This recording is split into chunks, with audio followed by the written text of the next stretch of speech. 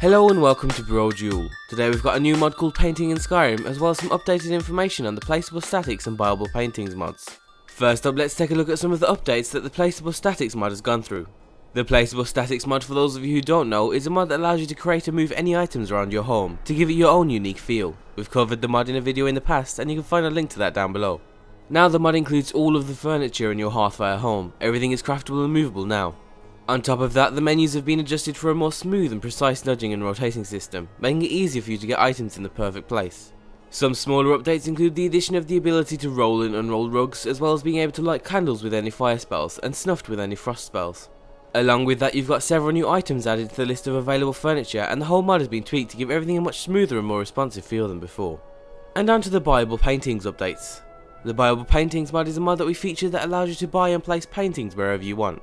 Now the amount of paintings available for you to buy is doubled, with over 100 in total. The menus for this mod have also been updated to make things easier for you when placing a painting. And now you've also got a new journal that explains Gidar's story to give a little more depth to the mod.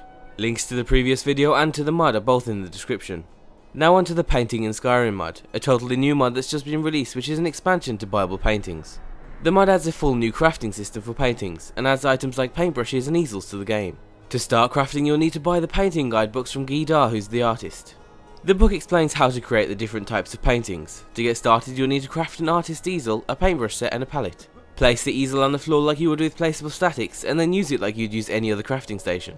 Make sure you have the guidebooks, because without them you won't be able to craft any of the paintings. You can either buy all of the items you need from Gidar, or use the artist crafting table that's inside Gidar's house to craft them.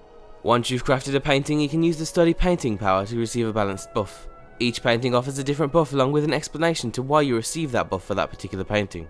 You can even add your own paintings to the game by following a tutorial that you'll find over on the Nexus. There's both a written and a video version, so choose whichever you prefer. We'll link to the video tutorial down below. Overall, all three of these mods have been integrated into the game exceptionally well and really work together to give you a great new experience in game. It's a mod we enjoyed using and we hope you enjoy it too. That's all for this spotlight, and thanks for watching.